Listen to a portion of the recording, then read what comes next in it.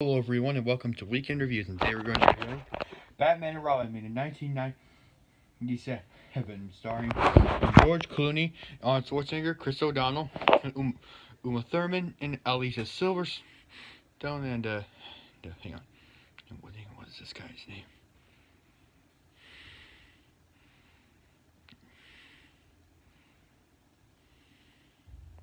Robert Sweden, bang.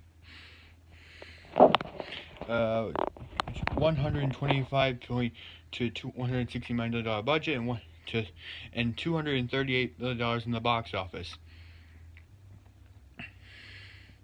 Because I think that's pretty good.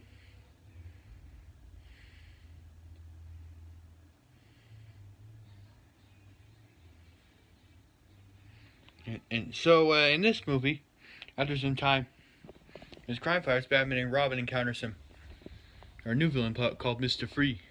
He's played by Schwarzenegger, who like his character in the comics was dying from rare syndrome, and so he has to find diamonds to secure her. Meanwhile, in the Amazon, Poison Ivy destroy one of Wayne's labs and escape. It was Mr. Free. And Ivy's.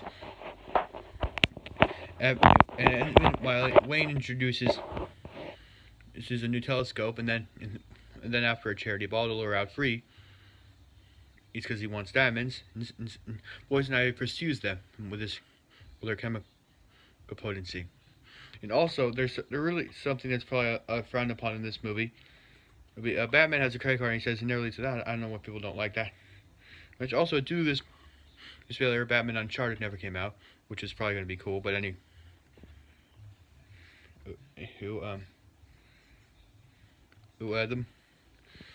Alicia Silverstone, Barbara Pennyworth, Albert's from his sister Hilda, and she's really a bicycle dude because she got kicked out of school. Also, Alfred's dying from a disease, which the same disease Victor's wife Norris is, and now the cops close in on him, and after they help him escape prison, and Ivy kills Freeze's wife. And first Freeze will freeze the world, and then will replant them with flame. But they're able to defeat Poison Ivy.